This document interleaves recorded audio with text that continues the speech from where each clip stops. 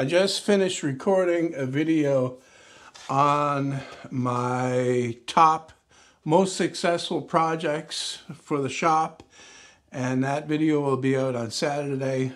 But one thing I did was I left out my drill press table here, mainly because there are things that I would have done differently if I had my time back. And since I'm going to be making a new drill press table, I thought that now would be a good time to talk about it. I made this back in 2012 and I've been using it ever since. There's nothing wrong with the design.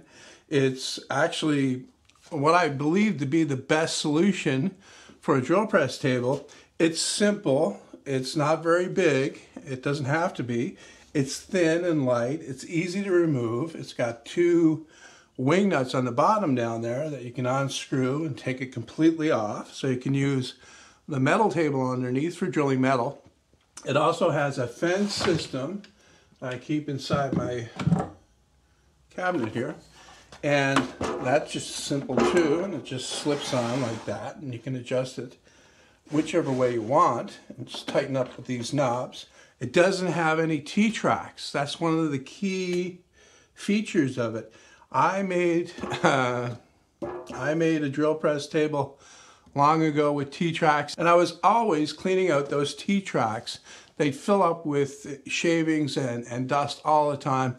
Just a totally annoying thing. So this one doesn't have it. It locks on the edge of the table like that, very simply. The fence has two heights. It's got that shorter one, and then it's got the longer one for more support. Turn it around.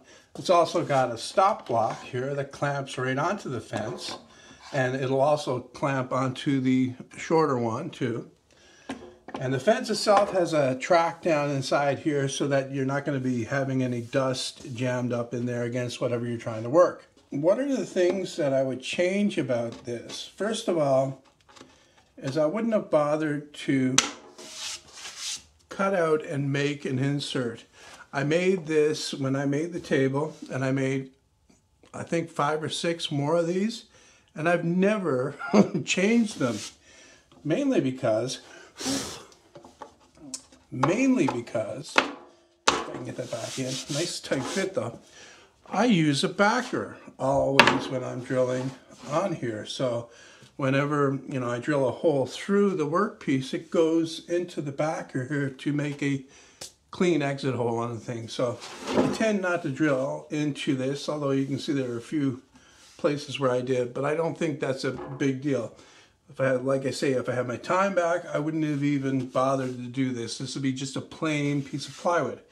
If I were to do anything too complicated, it would be to make this side of it over here hinge downwards so that it could fold down, and I could work this handle over here a little bit better.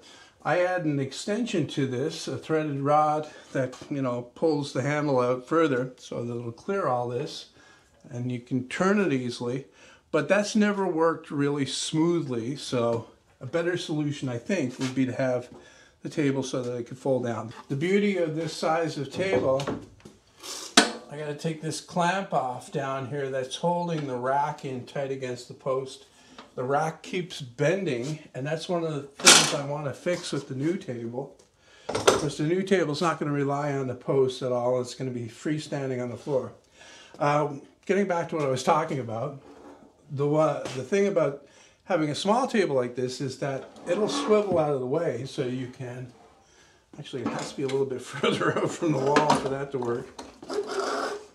It can swivel out of the way enough so that you can use the space off the table on both sides to do the cut. But once again, these things that I extended, the clamping thing over here on this side, get in the way. So maybe a good solution for that would be to make the other side hinge down as well. So you'd have a center section here with a piano hinge joining the two leaves, you could say, and then you can make the leaves longer, actually, because they won't really be in the way too much, if you need the support, that is.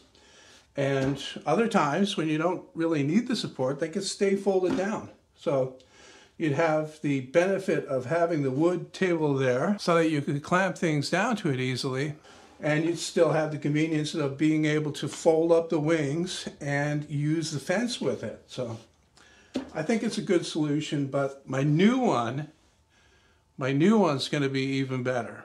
Since I'm here messing around, I'm going to take the table off. See how easy that was? It locks onto the metal table underneath these keys that were lined up while I was making it. And then these tabs just come over and lock onto the rim like that, so it's very fast and easy to remove. I'm going to straighten out that rack again. So I kind of forget how to do that. I think I got to loosen this screw. And then that slides up, and then bend the piece of shit. This should be hardened so it can't bend like that. It's totally crap. Fuck, get up there. You know, once it bends, then it's like it's all kinds of wavy. That looks a bit better. This is the kind of thing that works great on paper. You see down here, it's still not perfectly tight against the thing, and it never will be, so I'm going to put the clamp on there again just to make sure that it doesn't pop out again.